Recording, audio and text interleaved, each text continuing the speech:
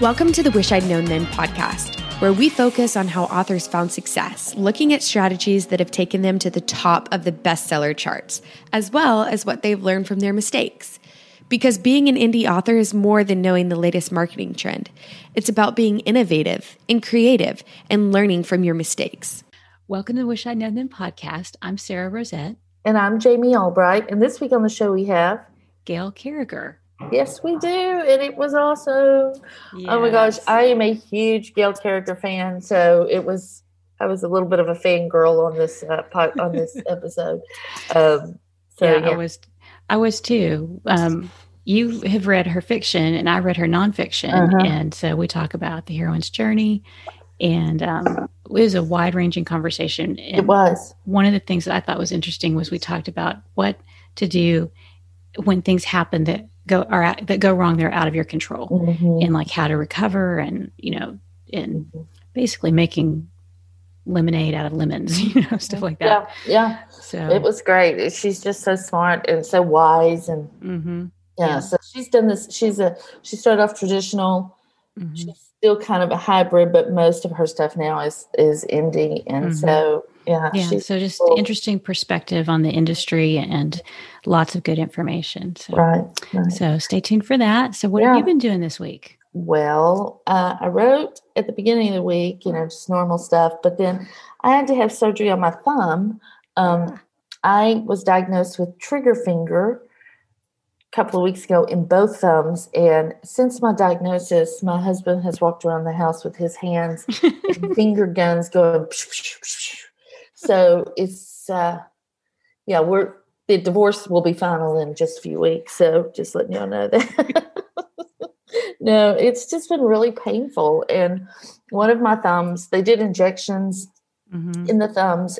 Those ligaments get caught or somehow frozen up. Anyway, one of them was doing okay. It's still painful, but I could live with it. And the other one just kept getting worse. And my left thumb kept getting worse to the point where I just couldn't use it at all. And so I had the surgery. I was kind of worried because, of course, we make our living with our hands. And it's been so easy. I mean, it was a small incision. They go in and clip it, or not clip it, but they clean it out and get it unstuck. And I had a cyst in there, so that was making it worse. And then by the second day, I was able to use my hand even after the surgery, but by the second day I could use my hand. It's painful at the incision side a little bit, but it feels so much better.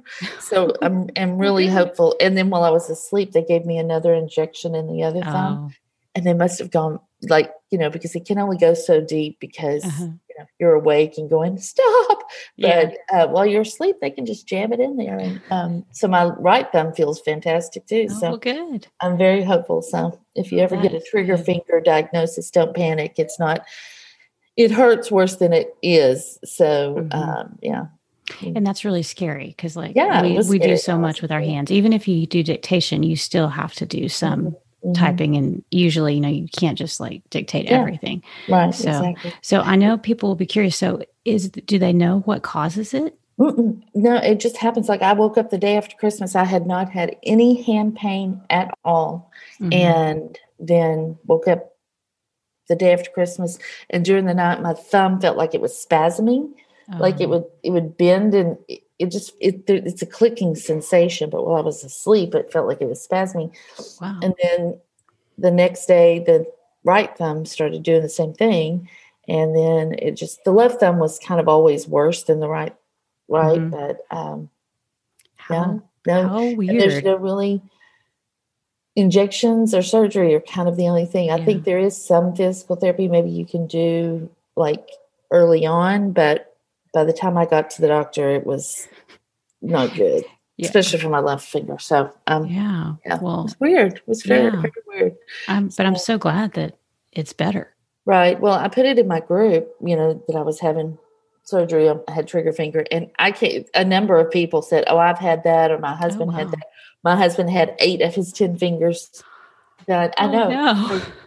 Not all at the same time, but still, So it's been, like I said, it's so much better. than it was, even though it's not completely healed or anything. It's still so much better than it was. So I'm very grateful about that. So that's all I've done. Yeah. Okay. Well, that's plenty. Yeah. And you? Well, I've done some writing. It's been a weird, busy week. We moved one of our kids out of an apartment. So like we were out of town to do that, and just crazy stuff going on. I finally got all my email sorted out, moved to a new server, and that's good. I did it all myself because in the end it was easier. It was easier, in quotes, to read the help documentation and watch YouTube videos on how to do it. So, but it's done and it works. And I feel very accomplished that I did it all myself. So, good for you. And I migrated everything and it all showed up. So that was good. So I did that. And, that's been like the whole week because that just took, moving and just taking care of stuff like that. But I did have two cool things to talk about. One is there's this long article on the Ally blog called The Ultimate Guide to Self-Publishing Audiobooks. And I mean, it is the ultimate guide. It's just got tons of information in there. And it had some really interesting statistics. A person from SoundCloud provided some of the information and a lot of the data, it sounds like. And it was about like which types of audiobook readers by genre are more engaged and things like that. So it was very interesting. Some statistics I hadn't seen before. Oh, that's interesting. And then at the end they interview a couple of people, and I'm one of the people that they talk about like how I do my audiobooks. So there's like case studies at the end, and everybody does it different. So just lots of good information. So I'll link to that in the show notes. And then the other thing I did this week was AppSumo has a deal going on for a pop-up for your website for WordPress. And it's called Opt-in-ly, like OPTINLY. And so I decided to try that out. And it was really easy to set up. And so now I've not had a pop-up, and that's been on my list to do for like, I don't know, a couple of years. Yeah. But it was really easy. And now it's on there, and I've had some people sign up through it already. So I'll put a link in there to AppSumo, and you can just search for Opt-in-ly.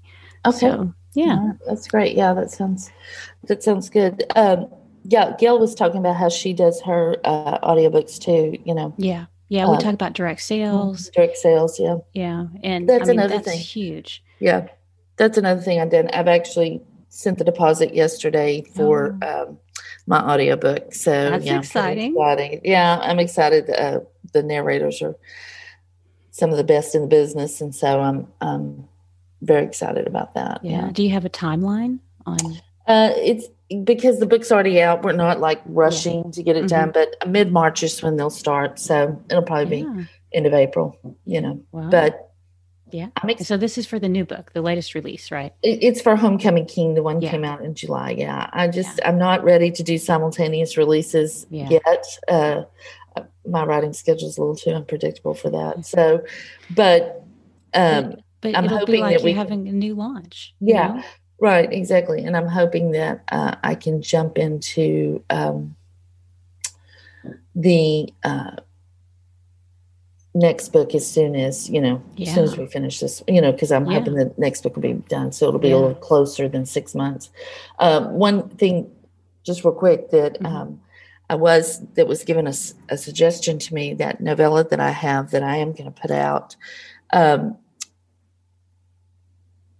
Someone suggested that I record the audio myself after listening to my Bernie book, which has been great, y'all. I've sold so many books from that little 7-minute clip that I, story that I wrote and narrated, but record it and put it on my website as an audiobook sign up list. Yeah. Yes. And you could use BookFunnel for that. Distribute it because it'll be short, right? Yeah. Yeah. It's not very long. So yeah. Mm-hmm. Yeah. Oh, that's so exciting. Yeah. So that's a good idea.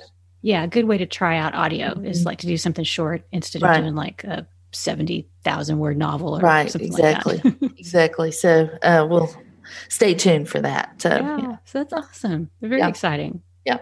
Okay. Well, we've talked a lot, so we should probably get on. But it's a great interview. I know you guys are going to love it. Yep. So here's Gail.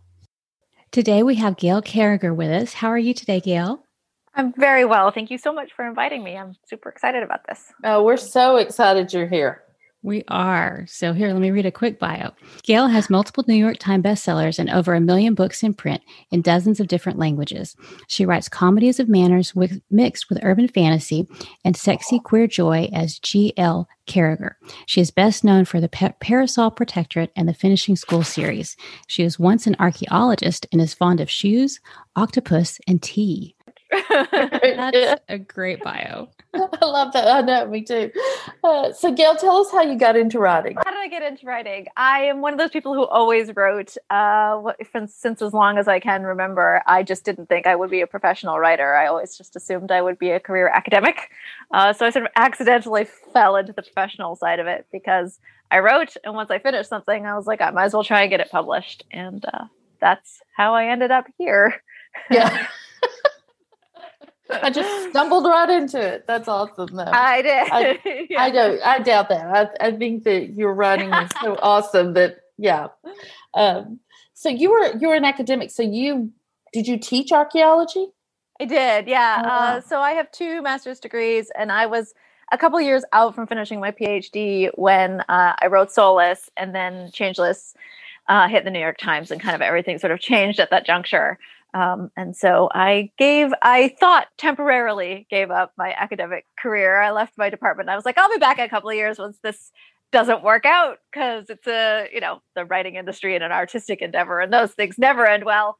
And 12 years later, occasionally my professor will be like, your teapot's still here, your desk if you want it. And then she retired recently. So I think that chapter is definitely closed. Yeah. Your desk is pretty dusty. Yeah. Yeah. But for the academically minded out there, anybody who's familiar with the university system, I came back as adjunct faculty, and they had to excuse the no PhD on condition because the courses I teach were required to graduate. And so my professor took a sabbatical, and even though I had already left the program, there wasn't anybody in the area who could teach those courses. And so I officially was adjunct faculty for a little while as well. So I've taught. And I stayed pretty liminally, that is what happens when you get very, high up in academia, is you become an expert on very specific things, and there's no one but you to call on under certain circumstances.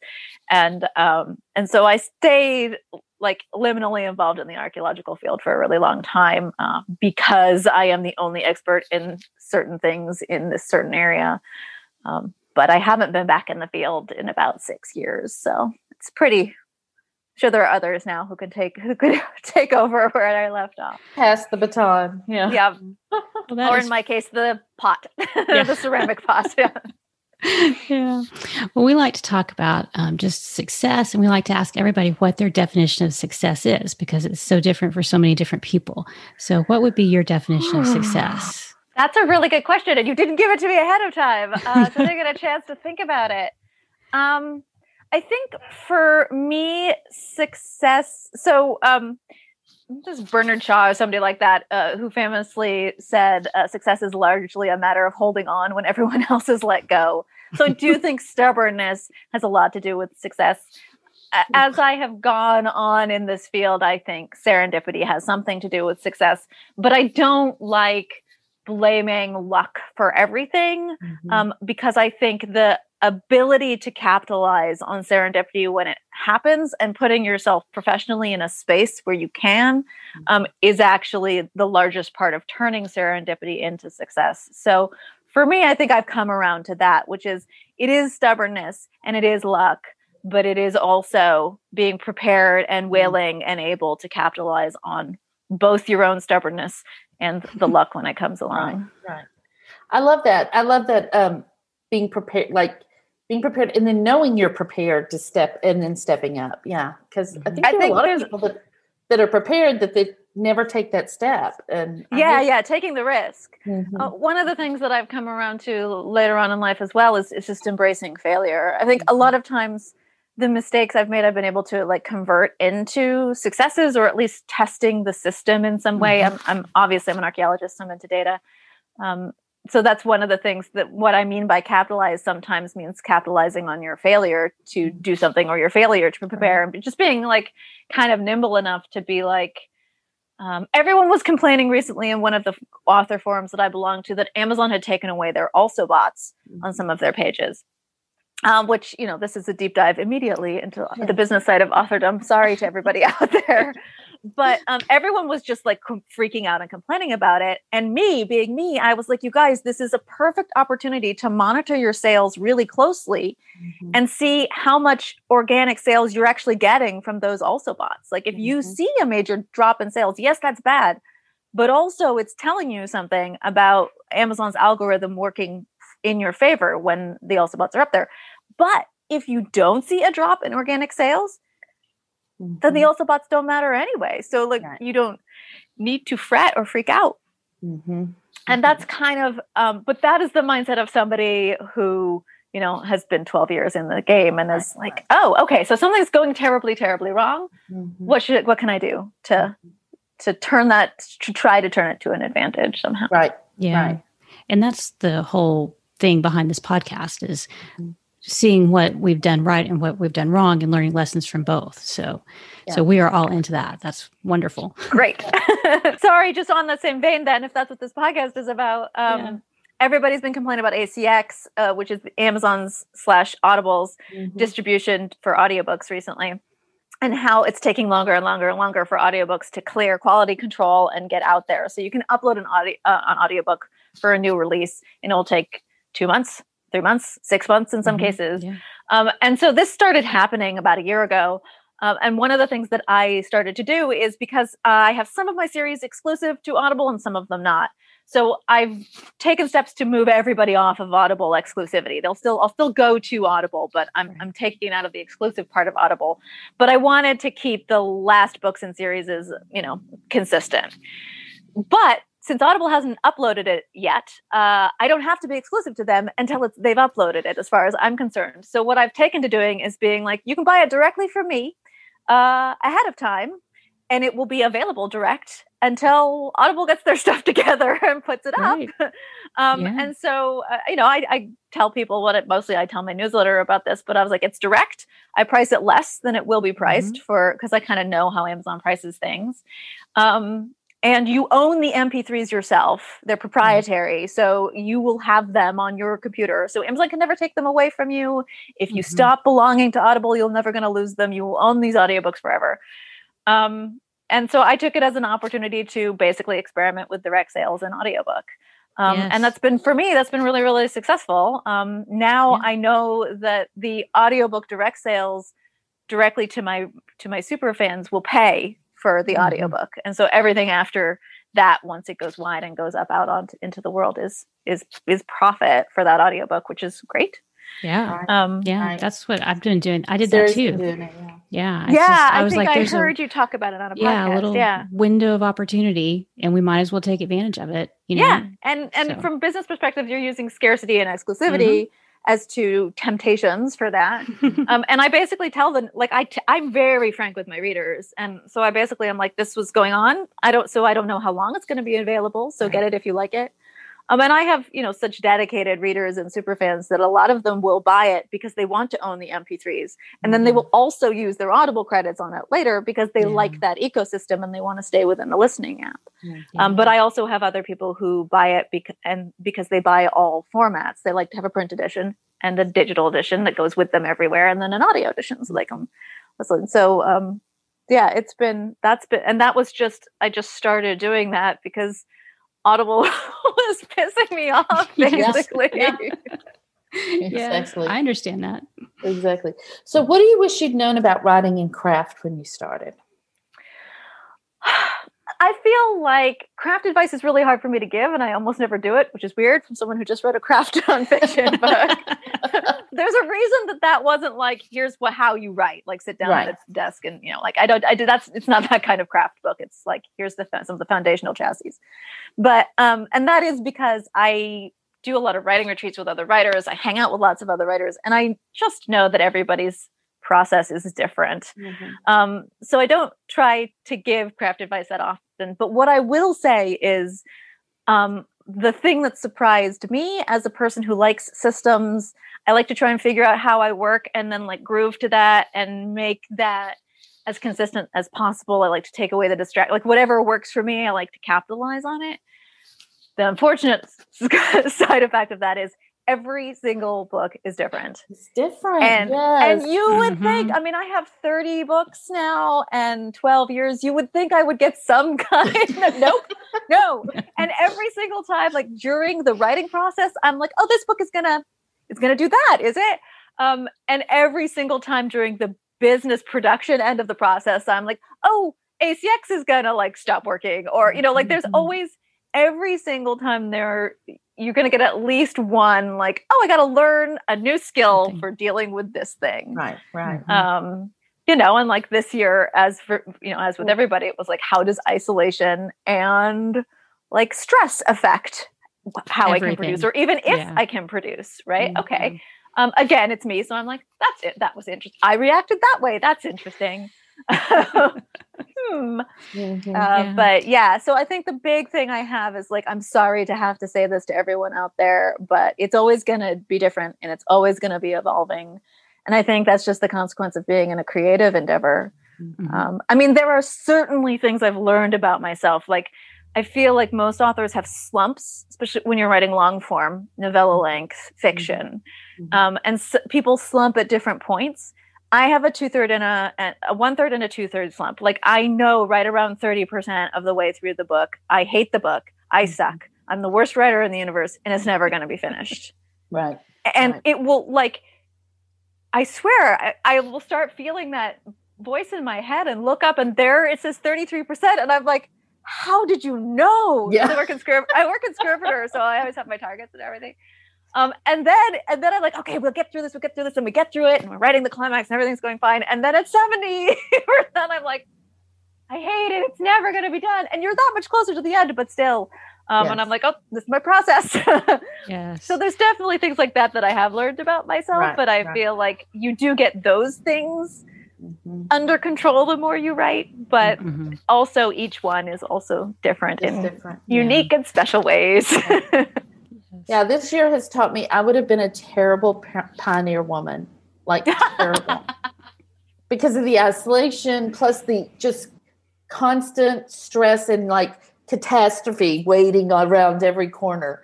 I would just be a terrible pioneer woman. I would never get out of bed. My family would not have clean clothes or bread, I guess is what they meant. I think about that in terms of like, because I studied ancient cultures, like in terms of the stressors, particularly on women in ancient cultures, and what it's like to be in kind of more survival mode, but also how you lived a lot closer to death in the past, and it was more imminent, and most women would have lost children, everybody would have lost their parents younger and more frequently, and that sort of thing. And so like I think the transience of existence in the past probably mitigated stress to a certain extent. I don't know, because I didn't live like that. But we have been protective from certain things as a consequence of, modern society, particularly if you're middle class. And so like we're ill-equipped for this kind of stress in a way. As evidenced by how we've all handled it. Yes, as evidenced by this last year. Well, switching tracks a little bit, what do you wish you'd known about marketing? So much. I read an interesting article several years ago now that was talking about San Francisco Art Institute here in California, and they were instituting a mandatory course on small businesses that if you graduated with a degree in art, you had to have this like small business course, which was everything from like financial planning, LLCs, grant writing, that that sort of thing. And I wish everybody in any creative field got that, because I've read, fortunately for me, I'm a researcher, I like nonfiction, but I've read an unprecedented number of like business books in strange things, like whether I needed to incorporate, like I'll have to read a book about that, and it's just, and those sorts of things I think do not matter whether you are traditionally published or independent published or a hybrid author. you will benefit from knowing those kinds of things, even if what that knowledge is going to take you towards is choosing the right expert to handle it for you. I am a great believer in like having as much foundational knowledge as possible, but also a great believer in like I like to know how the combustion engine, but that doesn't mean I'm gonna I like to know how it works, but it doesn't mean I'm gonna change my own oil. Like I'll find someone to do that for me. I mean, it's kind of how I've approached the publishing industry in general. But yeah, I feel really lucky to have had that mindset, because I feel a lot of like super creative minds don't handle the duality that's required of us, because it is required of us now, all of us. You don't get to not know about marketing anymore. And again, it's almost worse if you're trad, because you need to know about it so you know what they're messing up, and like all of the holes that you have to fill in for them that you don't even recognize that they're holes if you don't have some kind of marketing background. Right. So yeah, preparation, reading. There's a lot of great podcasts like this one, and also blogs and stuff out there. But yeah, so I guess I wish I had some sort of small business knowledge that I had brought to the table going in, because I've kind of had to curb it together over the years. Yeah, I think all of us are in that situation. Very few of us did, small business anything. Zero. I had zero small business. Had it not been for podcasts, I would have just been completely podcasts lost. Are my lifesaver too. I'm a huge consumer of podcasts. I listen to them all the time. And now at this stage of my career, it's not really for me anymore, except for maybe like the 6-figure author or something. But I still listen to a lot of it because the world changes so quickly. There are always new technologies and stuff like that. And like, I feel like I'm super lucky if I get like one little nugget, but I still got one little nugget and still got to listen to my friends in my ears, even if I don't know these people, I consider them my friends. Right. Yeah. On that note, I will say that one of the things I brought to the table marketing wise, which I feel like is a really hard lesson for most authors to learn, but that we all have to learn, which is your story out the other side of the creation process is a product and it is an asset. And I am a ceramicist, and so I used to make pottery to sell. And I think that really helped me, because you learn to just like make the piece of art and then you sell it to someone else and you will never see it again. And you don't know what they're going to do with it. They might break it. They might use it as a chamber pot. They might like put it on a shelf and never drink out of it ever again. You don't know what's going to happen. And developing that attitude about your story, unfortunately, is also really healthy, because trad teaches this to you really fast, because they market it badly. They put terrible copy on the back of it. They give you an awful cover. Like they are going to mess it up some way, and you're going to have to get used to your baby being wrapped in trash or whatever it is they're going to do to your baby. But in indie, like, you also have to let go of it being your baby and realize that it is a thing you have produced, and the skill that you bring to the table is the ability to write more things. And you got to learn to let go of that first one. There was a poster on a wall in one of my early creative writing classes, which was, don't fall in love with your first draft. And I feel like don't fall in love with your first book is a lesson everyone needs to learn, but also just don't fall in love with the book. It's not, I've been helped by the idea that it's not really mine. Once it's mine until it's packaged and put out into the world, and then it kind of doesn't belong to me anymore, because people are going to bring, your consumers are also, your readers are going to bring their own set of baggage to it. They're going to willfully misinterpret what you've written. They're going to write you angry emails. They're going to write you terrible reviews. And if you can make this jump where you there's a separation between your story and your book, and your book is kind of their book too. And being able to let go of it is going to keep you emotionally healthier. Wow, that's so good. I saw just not too long, about a week ago, some lady said, how do you respond to a review on Amazon? She was new, obviously. And people were like, don't respond. Do not respond. And she said, but they misinterpreted what I said, or they said I said this, I didn't say that. I just want to explain, and I didn't respond because most people you can't. Had already told her, but that's the truth. I mean, yeah, people just will interpret it based on their experience. And yeah, you might not have said that, but that's how they read it. And so you just have and there's nothing, you can't change their mind, and there's no explaining. And there's a part of me that's also like, I'm a writer. If you didn't get it, I messed up somehow. Like, and maybe you just misread the sentence, in which case it really is your fault. But, if you really didn't get what I was trying to do with this book, then, that's my fault. And we both have choices on this. And my choice is to ignore what you said. And your choice is never to buy another one of my books. Right. We could both make that choice. And then we're all happy. And everyone's happier for that outcome. Yeah. The worst is when they say, I didn't like this, or I didn't, I don't like what she did with this or whatever, but I'll read her next book. And I just want to go, no, don't really. It's not going to get any better. It's okay. I've taken to being like if someone writes me an angry note or said something nasty on the internet, I've just been like, here's a whole list on my blog of other authors I love that like maybe don't make those mistakes. Try them. I think that's a great idea. Look at all these other options. I think that's a great idea. You aren't me. So what assumptions did you make at the beginning of your career, and looking back, did they turn out to be right or wrong? I was really lucky. So I grew up in fandom, and back in the day when I was doing a lot of stuff in fandom, they had writers' tracks at almost every sci-fi fantasy convention that I went to, and that include like the little conventions. And writers' tracks were basically like, this is what a query letter is, and this is how to write one. This is sci-fi fantasy, so you were kind of expected to take the traditional route. You were expected to take that route by writing some short stories, which would get you attention, and then maybe you would write a novel, and then you would start querying. Like there was a kind of pattern. But still, like wide-eyed little academic me, like went to all of these and carefully took notes and like tried to do my best and follow the pattern as dictated.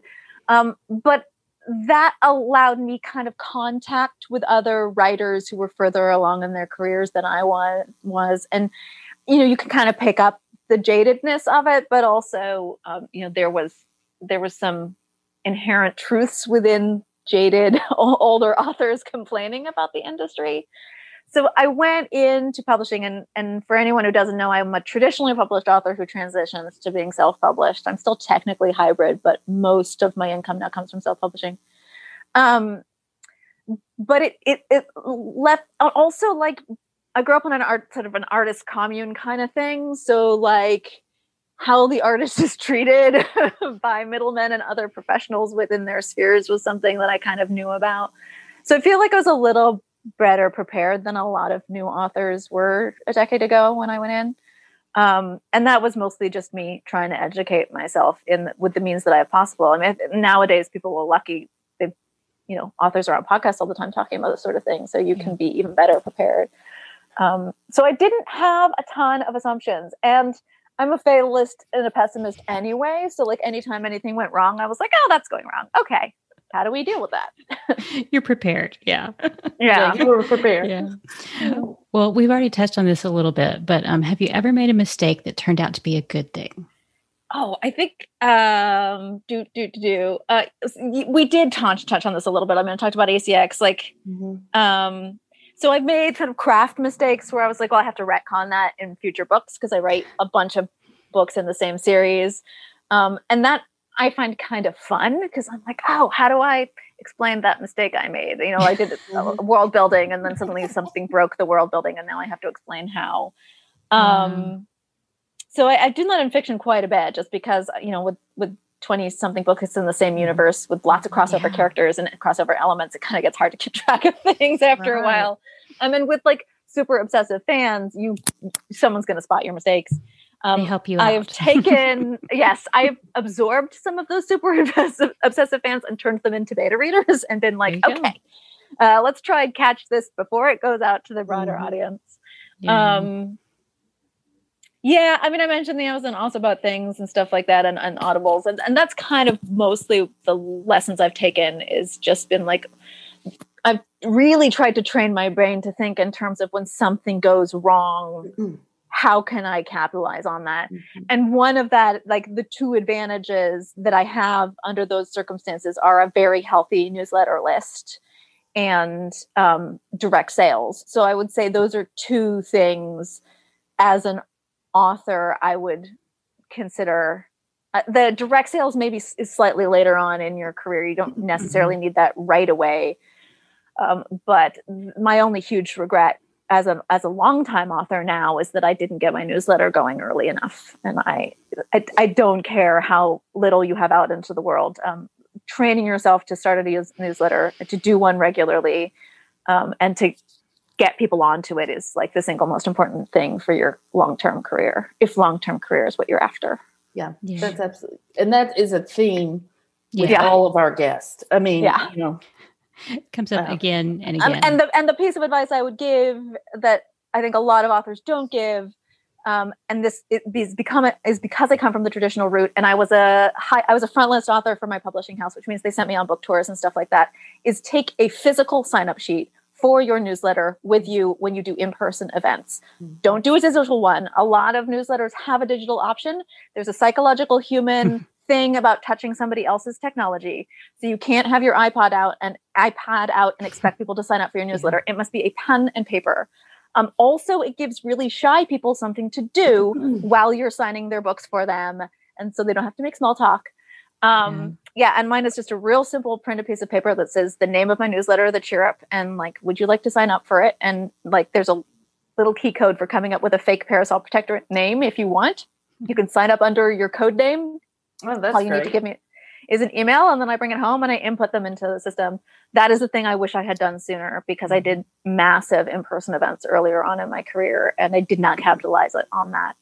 But yeah, if you are the type of author who does events and conventions and signings and all that sort of thing, take a physical sign-up sheet with you. Yeah, that's a great tip. It is. So what about the opposite? Have you ever had something you thought, this is a brilliant idea, this is a home run, and then it turned out not to be? Yeah. Again, I've had that experience on the craft end of the spectrum with stories that I'm like, this is so good. And then either like I put it out there and it just falls completely flat, or my agent is like, no. Just no. My agent and I as a traditional author, I have had the same agent my whole career, which is really unusual, 12, 13 years now. Which, you know, if I had to pick, I'd pick having the long-term relationship with the agent. I've had multiple different editors.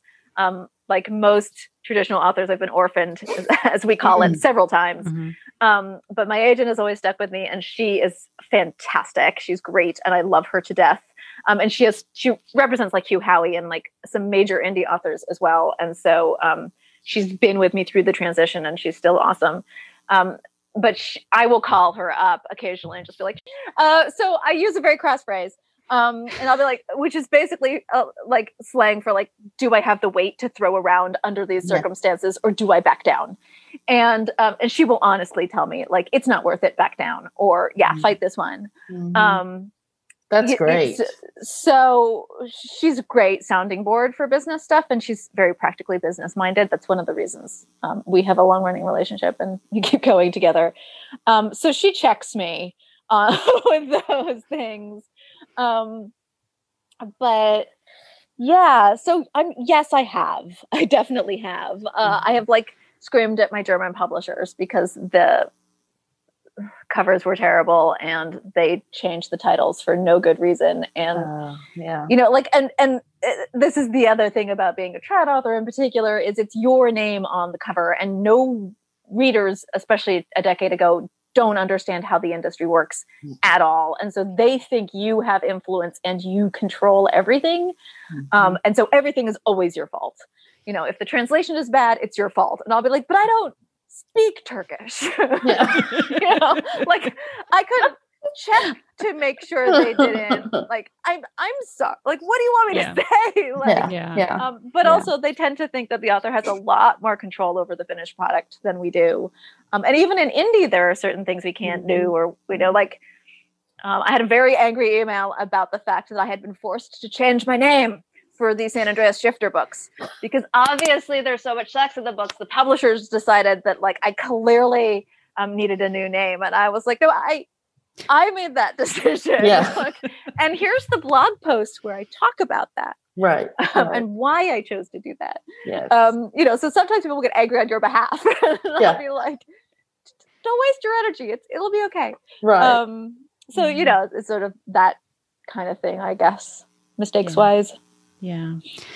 Yeah. The traditional publishing world is interesting. And I've had that too, where readers think that you have way more control. Like, well, why was this book out in hardcover, but this one was not? And you're like, yes. I have no idea, but please call my publisher and ask. Maybe they'll tell you. There's a lot of me going like, you could ask the publishers.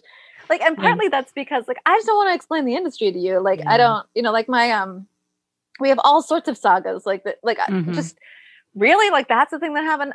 Barnes and Noble, like I did a deal with them where I signed 500 books for them, and then they just lost them all.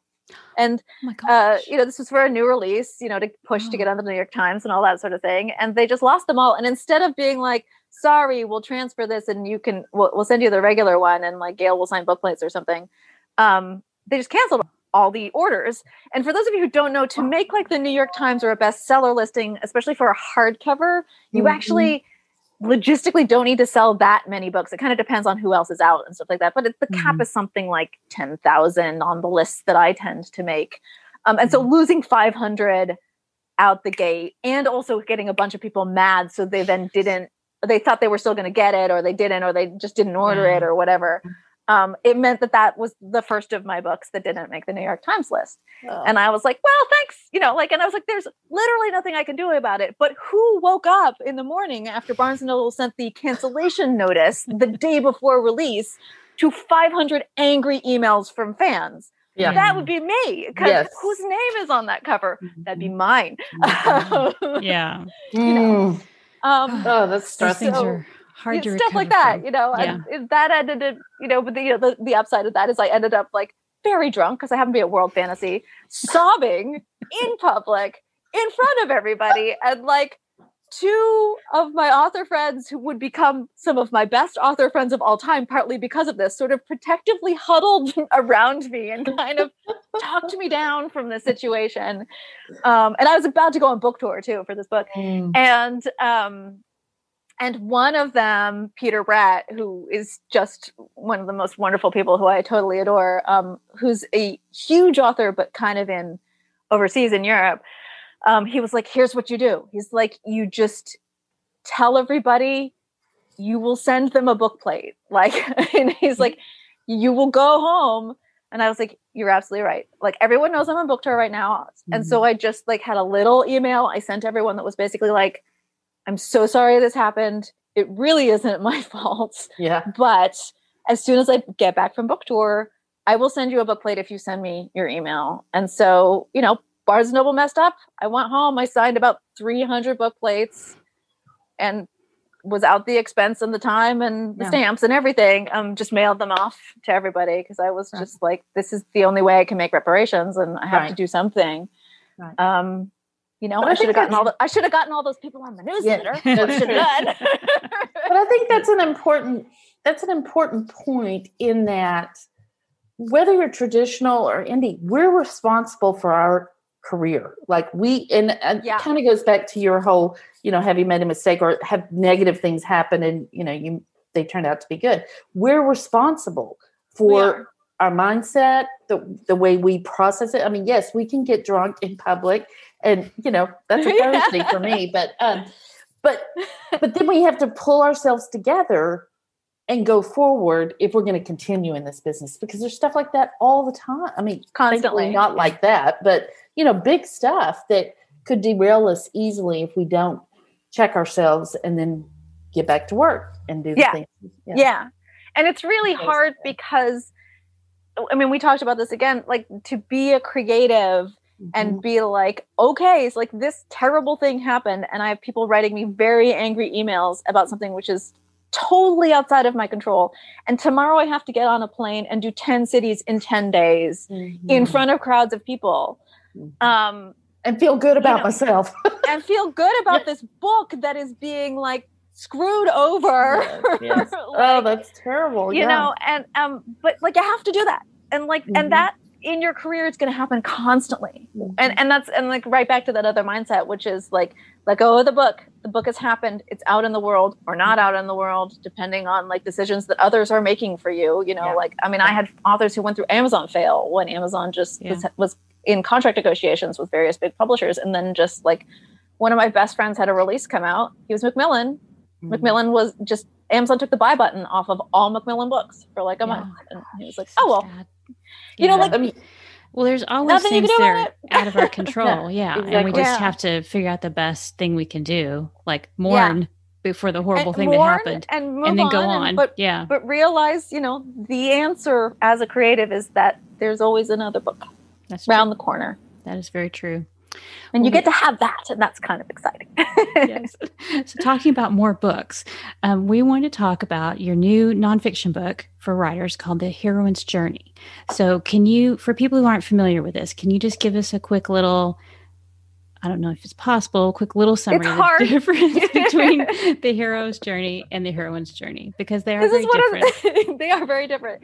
And this is one of those things that, like, the reason I wrote this book it's so big, right? It's because it's such a huge topic that I was like, gotta write a book about it. So I, like I said, I grew up in cons, and I have always been part, like, liminally as a fan, and now as a writer, part of the writer community in the sci-fi fantasy world in particular. And the hero's journey is talked about a lot.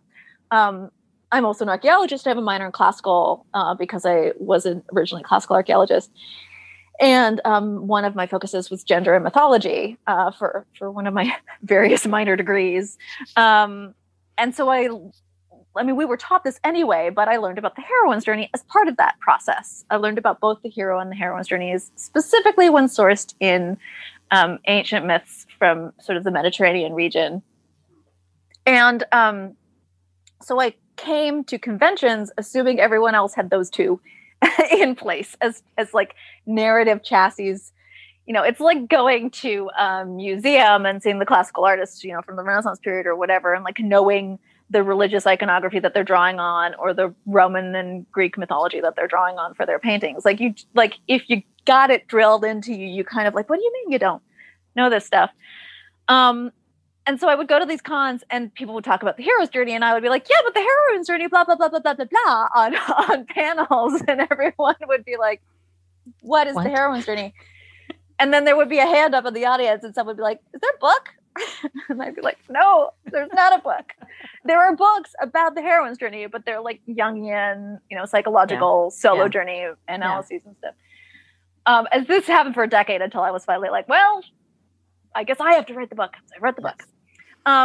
But the source difference. So if you know the hero's journey, you know it is this sort of pattern of withdrawal and return. But like, from a narrative perspective, from the perspective of somebody writing this journey, it has very interesting things to say about what drives a journey, what is the strength and weaknesses in your hero and your villains, and how depictions of power are within the context of the journey, which these are things that as writers we think about because they are the drivers of conflict and plot. And so when you are analyzing the hero's journey from a sort of writer narrative perspective, those are kind of the things that, for me at least, you want to think about. So, for example, a hero is increasingly isolated as part of his journey, and I'll use gender binary for the sake of ease, but a hero can be female or male or non-gendered or agendered or anything in between. The term hero is for the archetype. And so he, for lack of a better pronoun, goes on this journey, is increasingly isolated, and as a result of his isolation becomes increasingly strong. So a hero becomes stronger the more self-reliance he has. And he usually ends his journey with a one-on-one battle or an extreme fight with the villain, that results in him being victorious and achieving a boon of some kind. In ancient mythology, it's often a physical thing, like a sword or an herb of immortality or some sort of vehicle of power, which he then brings back to his civilized world that improves the world and makes everything better as a result of his actions. And there's nothing innately, I'm not making a moral judgment on these. That's kind of what, and there's something very exciting about this narrative, and it is very endemic in Western pop culture in particular, and you can think about suspense novels and action movies and all of these things. And you've seen this many, many times. Recently, Wonder Woman, for example, is a classic hero, like truly classical hero. She's even a demigod, which is something that all of the ancient Greek heroes were. And often the hero, as a result of his journey, no longer really conforms or fits into society. He has gotten so isolated and he's so extremely good at what he does, which is usually violent, that he doesn't really fit into society anymore. And so he must continue questing. He must leave civilization and return out and continue questing, continue his boon. Or he self-destructs and he ends up in pathos. This is the classical journey. And so, but you'll often see this in modern narratives as well. You can think about like Lee Child's, Jack Reacher? Like those kinds of books. Reacher never ends up with anybody. He can never have a partner. Like she is always going to have to die because he must be isolated because he's powerful when he's isolated. And so, he has a problem. These heroes often have problems with connections and intimacy. They're always left going at it alone. I mean, I love the Bourne series personally. Yes. But again, increasingly, constantly isolated, like must self-rely. Will establish connections and then those connections will die. The hero always loses his mentor, those sorts of things. So those are drivers for your narrative if you're writing those narratives. The heroine's journey also has these same patterns of withdrawal and return and visits to the underworld. But her motivations and her drivers and her definitions of success and strength and victory are completely different. In fact, they're kind of the polar opposite to the hero. A heroine is used as a chassis for things like romance novels exclusively. All romance novels are heroines' journeys by their nature, but also a lot of successful Bildungsroman or coming of age narratives that are in young adult books. And also in a lot of strange things that you might not think of, like cozy mysteries, buddy cop dramas, and those sorts of things. And that's because what the heroine's journey is about strength and connection. So what a heroine does is isolation's her enemy. She becomes weaker the fewer connections she has and the more isolated she has. Instead, what she tends to do is gather people around her who all have different strengths and weaknesses that she learns to accommodate and activate and balance against herself and her own strengths and weaknesses. She networks, she information gathers. Spy characters are often heroines because they're really good at connecting with people and then collecting information. And so her success then and her ability to achieve this goal is as this kind of networked community. And so what she's very good at is asking for help, which is a psychologically really difficult thing for modern American society in particular to comprehend as a strength, but it is a strength. To know when you need help and be able to ask for it is a strength, especially in the heroine's journey. And so you see these heroines so their conflict then is people so the bad guys are trying to isolate them. And if you think about romance novels, or if you think about something like the Harry Potter books, which are classic heroine's journey, Harry is always in danger when he's by himself. He always gets isolated and his friends have to come help him out. Hermione has to be there and give him advice just to go to the library and research something and bring that to him. Or Ron has to come in and be comedic and help him and find the sword and bring it back to him. Harry is also always stronger. And so you end up with heroine's journeys great moments of power and emotional resonance are group gatherings, family dinners, weddings, sexual encounters. Those sorts of things are moments of strength in these narratives. And so as writers, what we search for as a toolbox when we're encountering writer's block or something like that is going to be completely different between these two journeys. So it kind of behooves you to know which journey you're on, because then the toolkit you have access to is going to be completely different. And I kept, talking to creative writers who are they didn't verbalize it this way, but essentially they would be isolating their character, and then their character would start to suffer from inertia. And I'd be have you considered the fact that you're probably writing a heroine's journey? And so you need to stop isolating them, and instead you need to introduce a new character that's going to give them a bit of information that they need. And that's going to push them to move in a new direction. And that's just because if you're writing a heroine, she needs contact with people. So yeah. So that was a long answer. That was so interesting, though. But I loved it. Yeah. Because that's something that I was not familiar with it. And when I was reading your book, I was like, oh, yes, this is because I write cozy mysteries and historical mysteries. And so that's that's exactly what my characters do, So it was great just to see it all written out. And I just wanted to pull out something else from the book. You say the heroine's journey, when critically reviewed or discussed, tends to be viewed as smarmy, silly, frivolous, sappy, cheesy, tropey, effeminate, and weak. And I just want to say thank you for calling this out, because I see this over and over and over again, especially when people talk about like reading romance or cozies or things like that. They'll say, well, I just needed a palate cleanser, or I've been reading a lot of dark, gritty things and I needed something light. It's like they're making an excuse for reading these things. Or they'll say, well, I only read romance, when I'm, down or something, when I need and so I'm just thankful that you pointed that out. And I think that hopefully we can kind of change, like even as an author, I'm trying to change the way I talk about my books and be like, this is because if you look at a thriller like Jason Bourne, someone that would be in that situation over and over and over and over again, that's probably not realistic. And people criticize cozies for not being realistic. But there's so many things that, I feel like we just need to get over that, and just move on. It's very interesting to me because of that, like specifically the word tropey, which is thrown at romance a lot.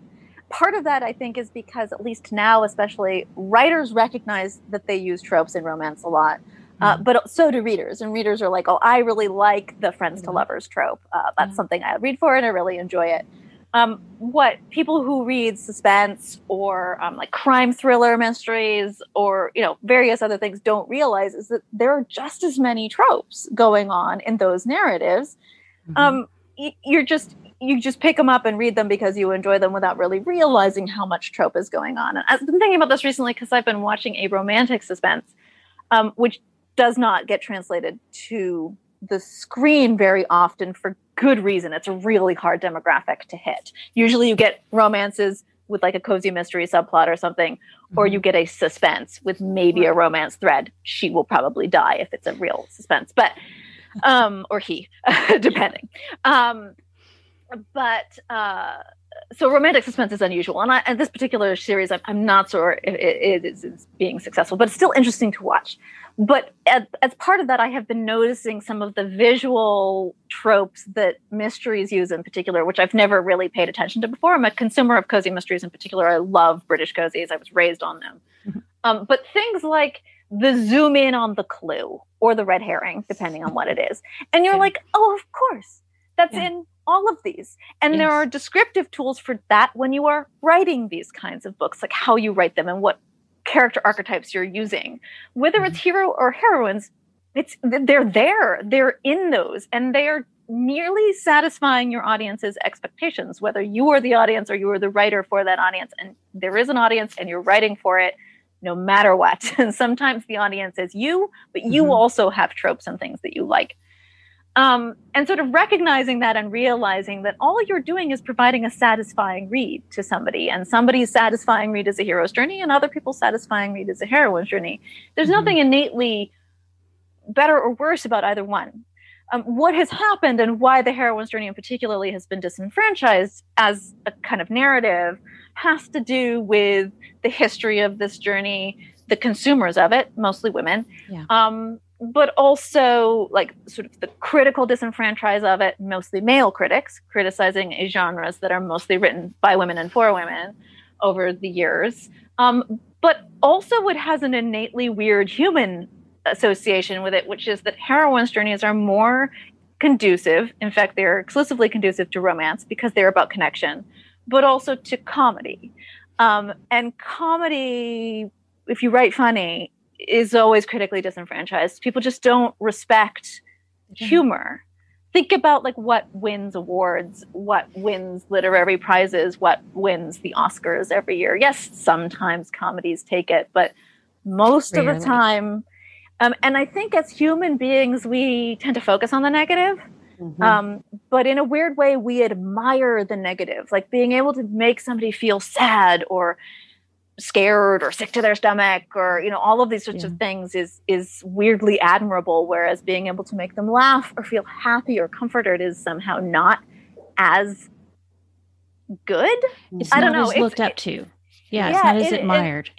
And that it doesn't have really anything to do with sort of the history of these genres as much as the sort of critical response to these genres does. But it is interesting to me, and I think it is just a human nature thing.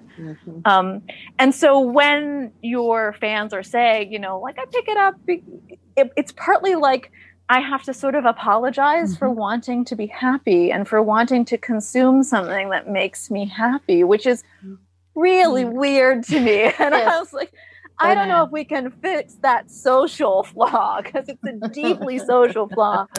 So one of the ways I own it now is, you know, when people ask me what I do, I tend to say I write commercial genre fiction, which is almost always Heroine's Journey. And like, because I kind of like to own the commerciality of it too. I'm like, yeah, I write stuff that people want to read and pay me for. Like, I'm not going to apologize for that anymore. I'm done with that. But the other thing I say is I write comfort reads. I write things that bring people comfort and happiness.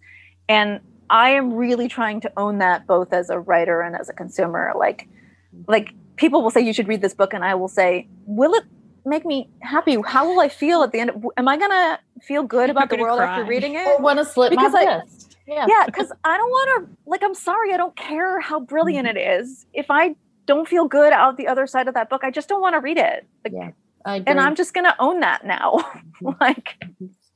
And I give everybody permission to do the same. That's right. I think that's terrific. Another part of the book that I enjoyed was your exploration of the Byronic, or the Byronic hero. Byronic hero. Yeah. And I just thought it was interesting how you compared, how you talked about how you can cross that type of hero's journey with your heroine's journey, and just kind of have all kinds of interesting complications. And I just thought that was very interesting.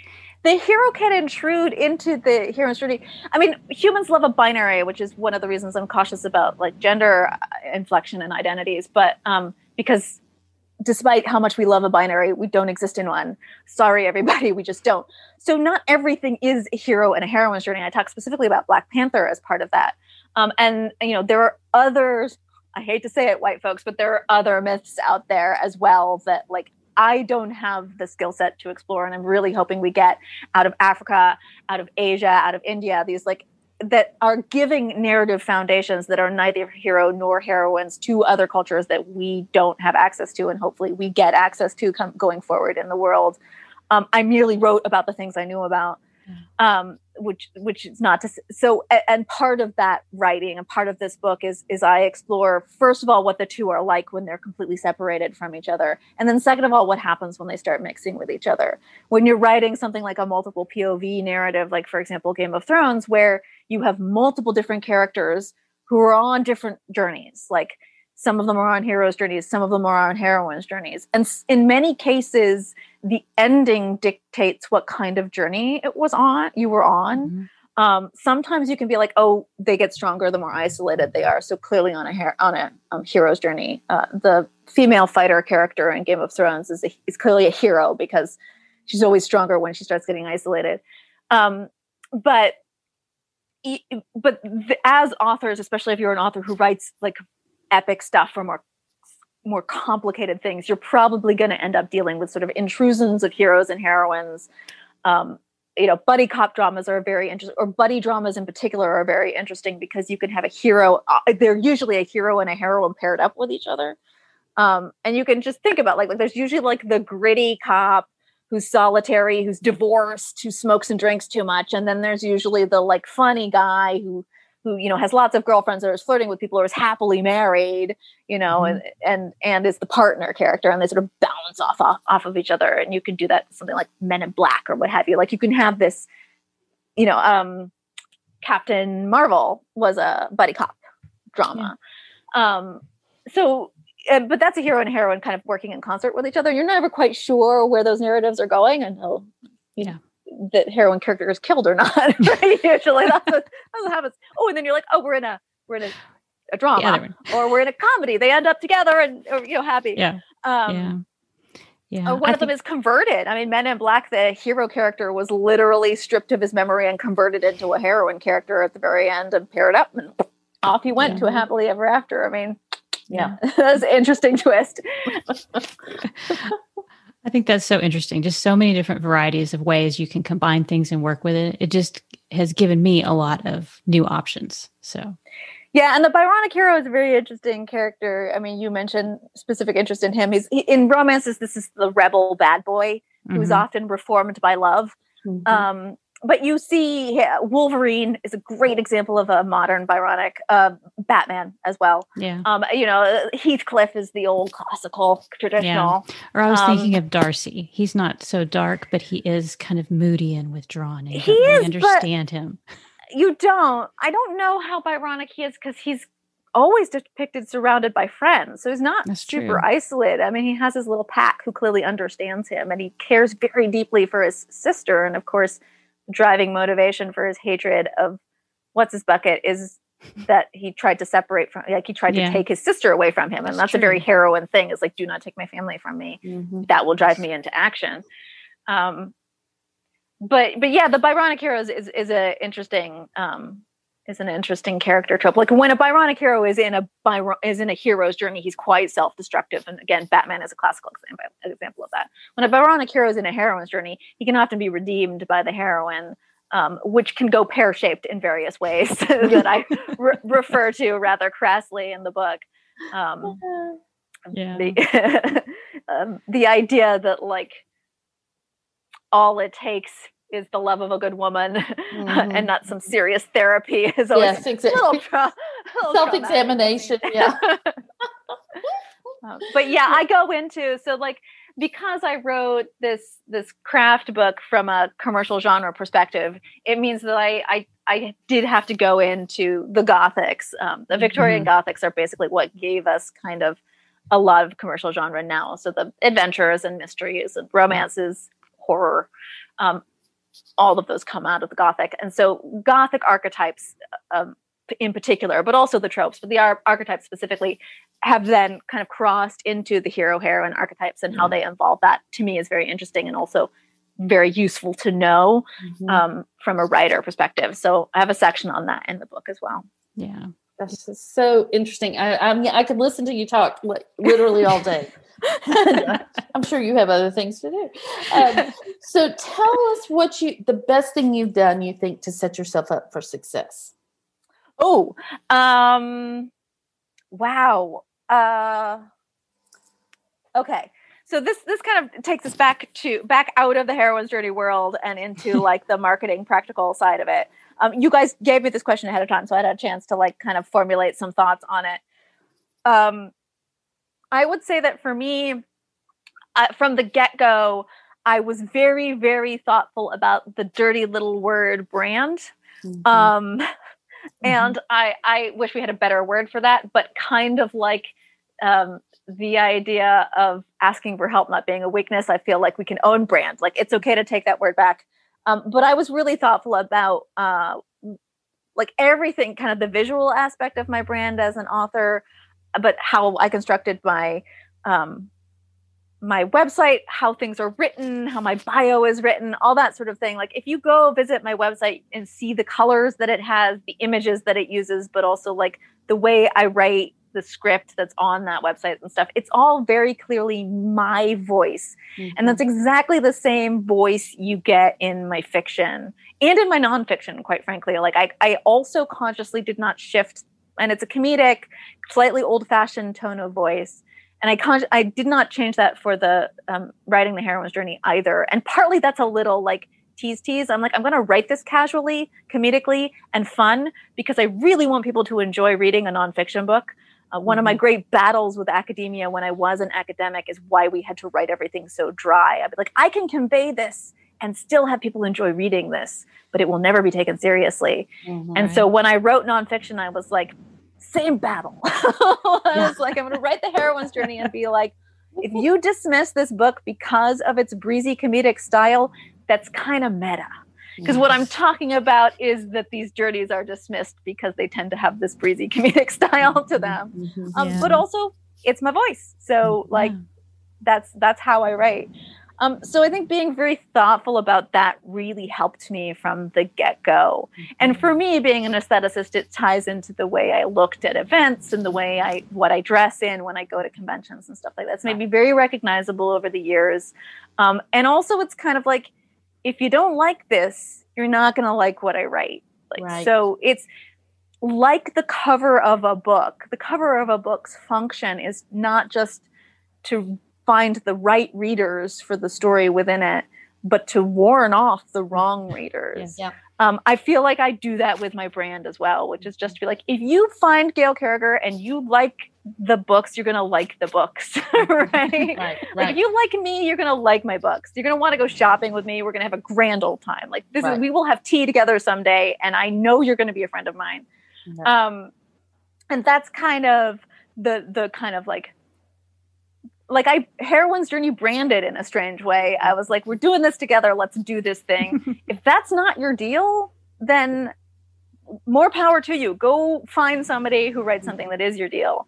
And I think I kind of sort of had that attitude from the very start. And that for me, that was really helpful because it meant when somebody hated, I was just like, I'm sorry, I'm not your thing. Like, I know I'm not people's things. Like I've had various relationships over the years. And I was like, I know I'm not people's thing. We're good. That's funny. The fact that you needed to tell me about it is weird, but okay. Yeah, exactly. Since we don't really know each other, but okay. Yeah, exactly. It's like, I'm sorry. That branding thing, I mean, I know what you're saying, but I think it's important, especially I think for indie authors, because it is that promise you're making to a reader. I mean, you're making that promise and it makes it easier for us to follow through on that promise when we have it lined up. Yeah.